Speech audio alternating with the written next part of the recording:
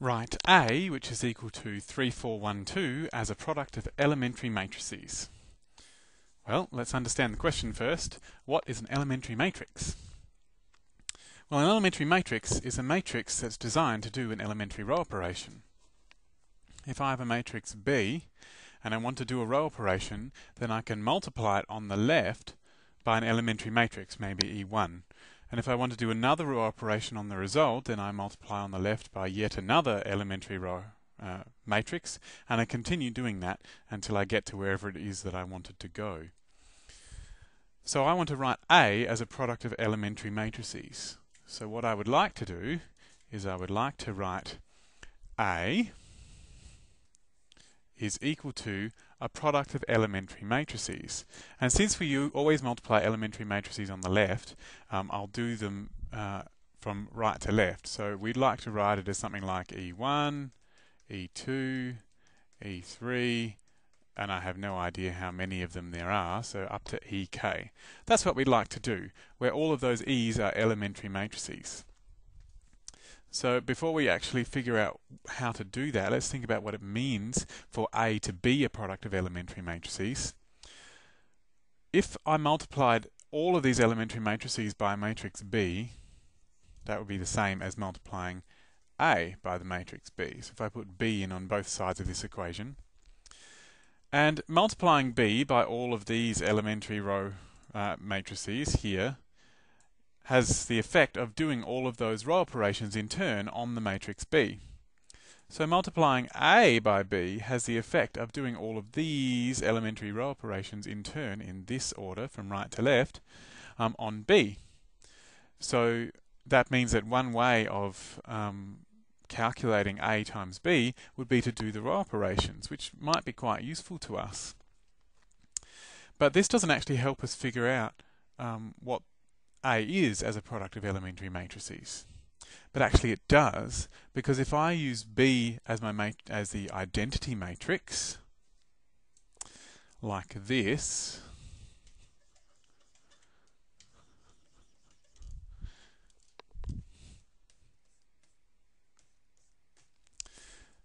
then I get AI here, which of course is just A. And on the right-hand side here, I get all these elementary matrices multiplied by I, which means that to get A, all I have to do is multiply by these elementary matrices, which means all I have to do is perform the elementary row operations that they represent. So now this tells me how to write A as a product of elementary matrices. I need to start with the identity and figure out the row operations that will turn the identity into A. Of course, I don't know how to do that. What I know how to do is start with A and do row operations to get to the identity, because that's Gauss-Jordan elimination, ordinary everyday row reduction. But perhaps if I can figure out the row operations that take A and get me to I, if I can figure out the row operations that go this way, then perhaps I might be able to figure out the row operations that go this way. So I think what I'll do is I will row reduce A.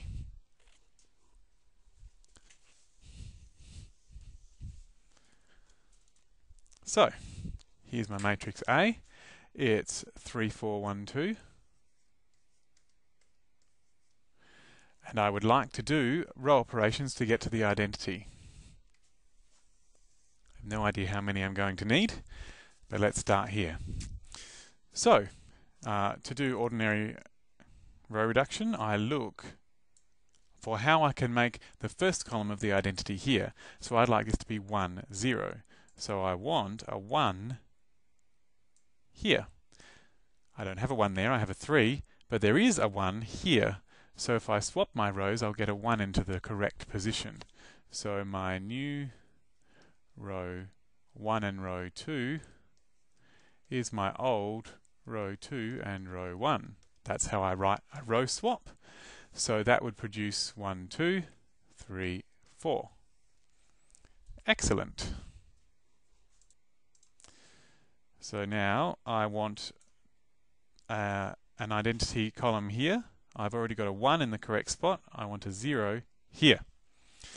So to do that, I would subtract 3 of row 1 from row 2. So my new row 2 is row 2 take 3 of row 1.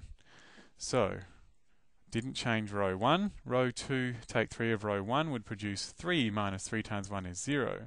4 minus 3 times 2 would be 4 minus 6, which is negative 2.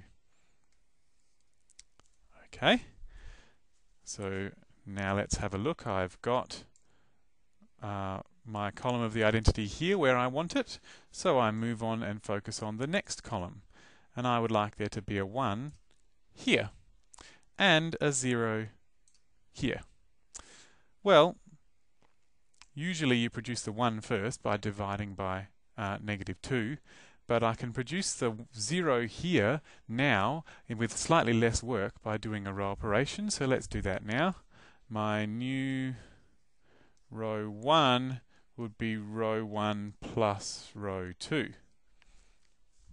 And so that would give me, haven't changed row 2. 1 plus 0 is 1. 2 plus negative 2 is 0. So I'm almost there. Still looking for the second column of the identity here. I've got a 0 in the right spot. Let's put a 1 here.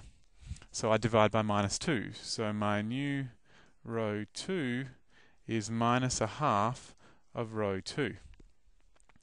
And that would give me 1, 0 here, because I haven't changed the top row. And row 2 has become 0, 1. So I'm at the identity now. I can stop. So I have, by row operations, figured out how to get from A to the identity. My first row operation here turns A into this matrix, and my second row operation here turns the second matrix into the third matrix, and my third row operation here turns the third matrix into the fourth matrix, and my fourth row operation here turns the fourth matrix into the identity. Now I actually don't want to go that way. I want to go up instead of down and figure out the row operations that would start at the identity and work my way up to A.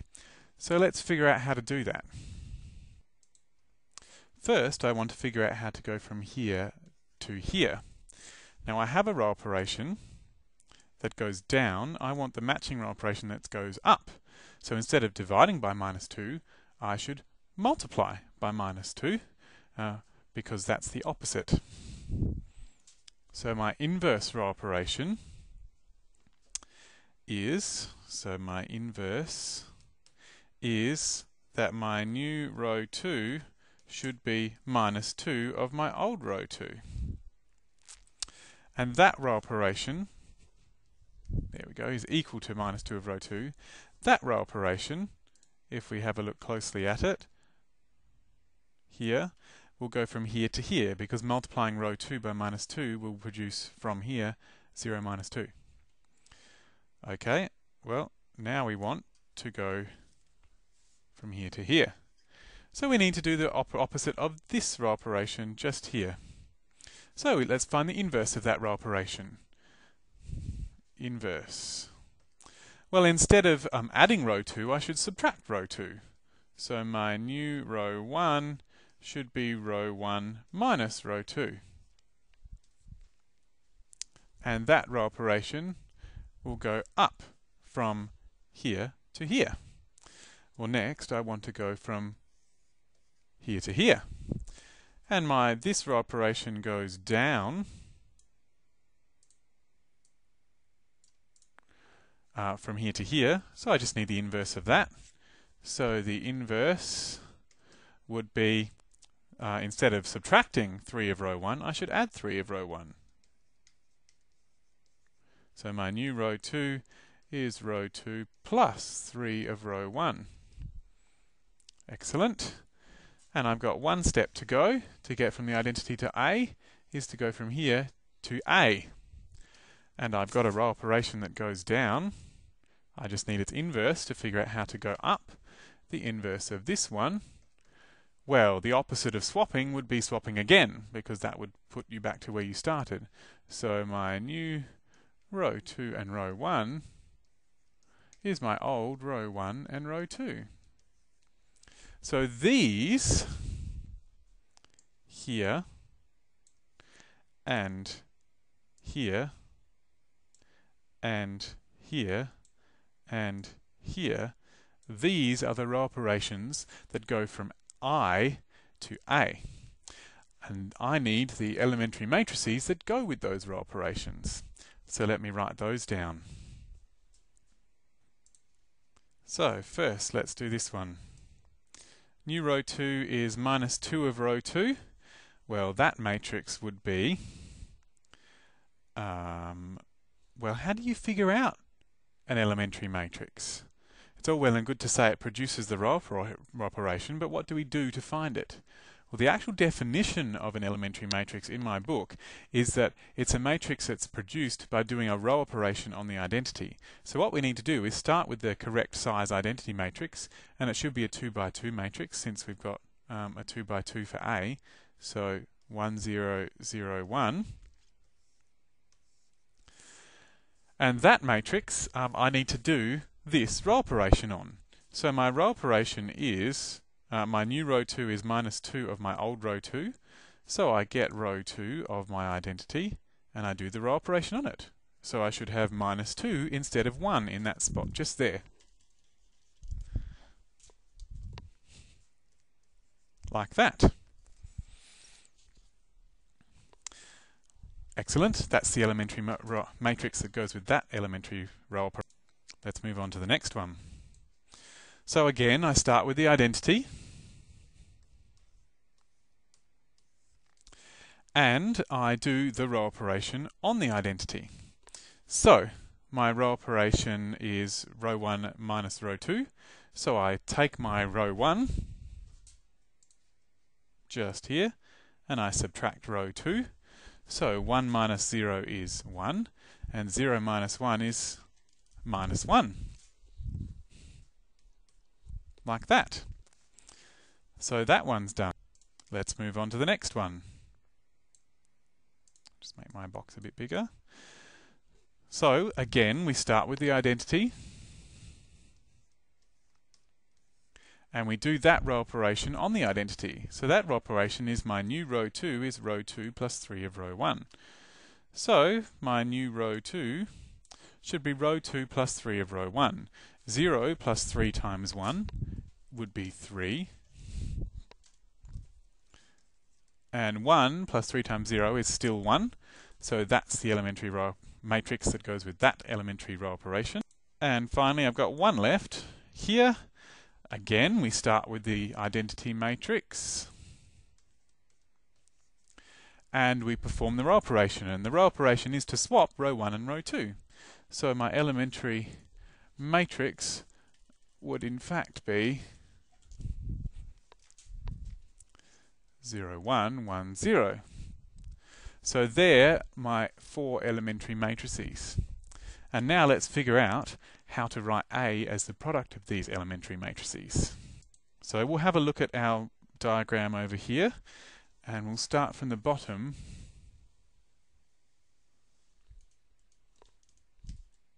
with the identity matrix. So we began with the identity matrix. I may actually just move that over a little. We began with the identity matrix. And then we did a row operation to go from here to here. And that row operation is this row operation here. And its elementary matrix is this. So in order to do that elementary row operation, we just multiply on the left by the elementary matrix. Like that. And next we went from here to here. And the elementary row operation that did that was this, and its elementary matrix is here. So in order to produce the elementary row operation, we just multiply on the left by the matrix. So 1 minus 1, 0, 1. Alright. And next we went from here to here. And to do that we did this row operation here. And its elementary matrix is here. So in order to do the row operation, we multiply on the left by the elementary matrix, like that.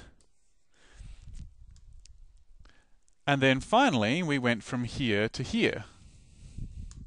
And to do that, we did this row operation, and to perform that row operation, we just multiply by this matrix. So 0, 1, 1, 0. And after we did all of those row operations, we ended up here at A. So A is equal to the product of those matrices, and since there's an identity on the end which won't change the answer, we can rub that out, and there we have it. A is written as a product of elementary matrices. And that's the end of the problem.